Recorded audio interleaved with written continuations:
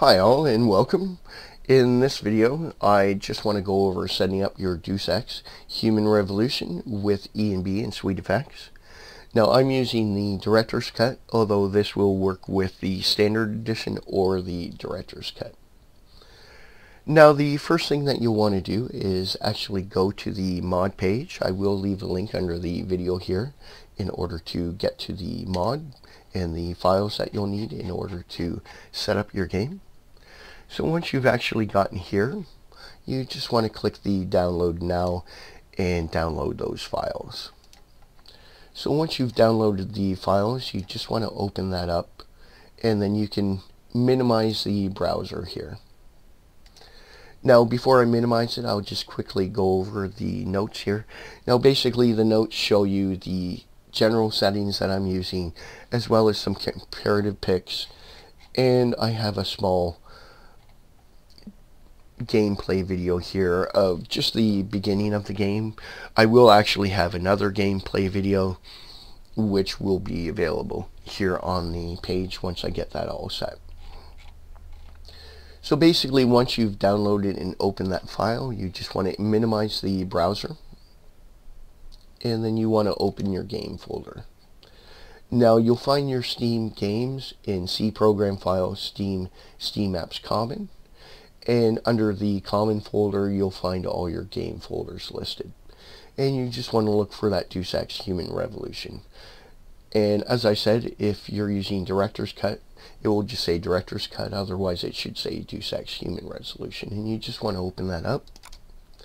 Once you've done that, you just need to drag and drop these files into the game folder, and if you're a Windows 10 user, you need to rename the DXGI DLL to D3D11.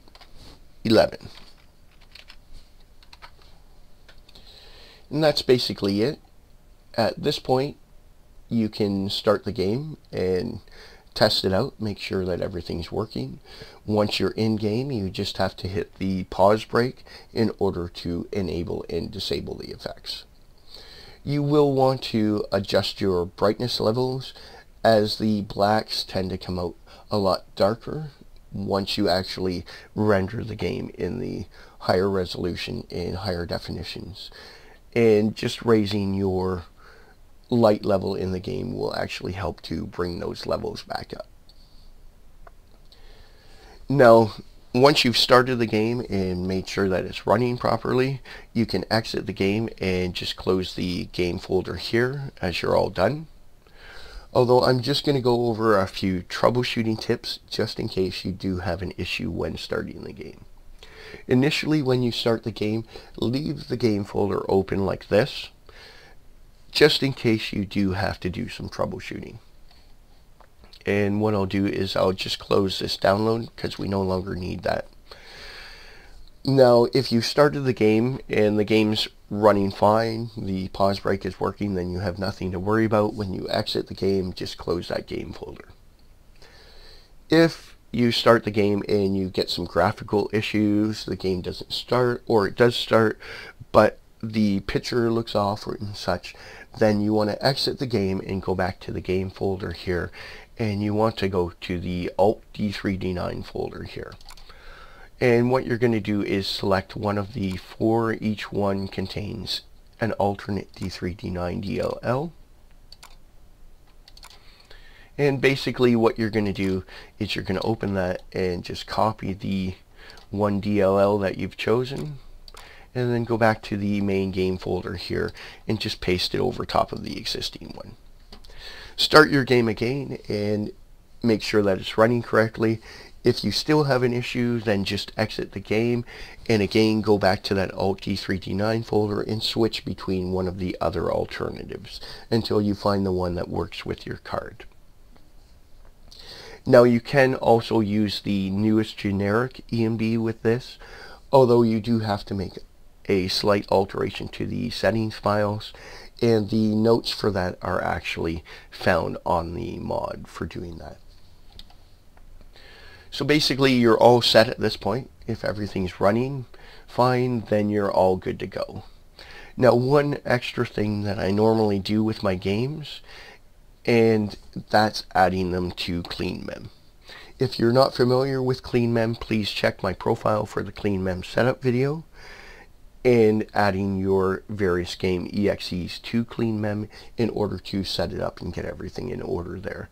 And that will actually help your games perform a lot better by isolating processes as your games are running. So if you have a bit older system or a lower end system, then you may want to actually add the Cleanmem because it will help quite a bit. So I'll just go over adding this game to the Cleanmem.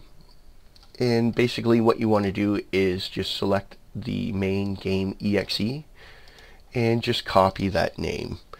And I'm just going to go down here and right click on my Cleanmem monitor and start the Cleanmem settings wizard. And you just want to go through to your only list here, click the plus, and just paste that game exe in there and say OK. And now that's added into the list there. And just say next and finish, and you're all set. So basically I've gone over installing the files, the locations, making the change for Windows 10, as well as adding the Cleanmem and making the alterations between the D3, D9, DLLs in order to make sure everything's working as best as it can. Now, if there are any questions, please leave them in the comments below and I'll answer them as best as I can.